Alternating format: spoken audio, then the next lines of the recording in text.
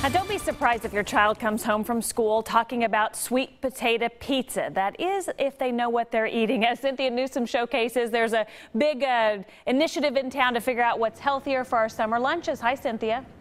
Hello, Krista. I want you to take a look. These are some of the sample items from this new healthy, nutritious menu that people are coming here to select from school cafeterias across the country. Let me show you this. It's called Beanitos. It's actually made from beans, chips made from beans. And look at this, Pearl organic soy milk. And how about this, actual blended fruit called Buddy Fruits. Now, when I was a kid, there was nothing on the lunch line like this, but times are changing. In fact, they already have. Some 6,000 school cafeteria managers and nutritionists from across the country are all here at Bartle Hall deciding which healthy choices they will pick for their school menus. Now, they are under government orders to add more fruits, vegetables, and whole grains.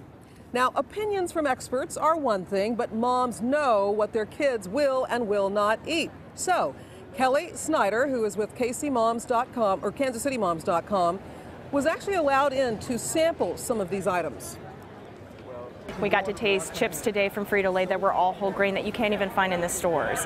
We're tasting cereals today that were all whole grains from Kellogg's that you can't find in the stores. So in many cases, the cereal and chips that your kids are getting in school is actually better than what you're able to get in the store.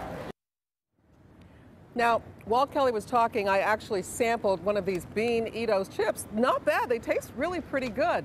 One thing that the experts here are saying is they're asking parents right now to begin adding more nutritious foods for their children so that when the children get to school, they'll be more inclined to select some of these new healthy options they're going to have this coming fall. Reporting live at Bartle Hall, Cynthia Newsome, 41 Action News.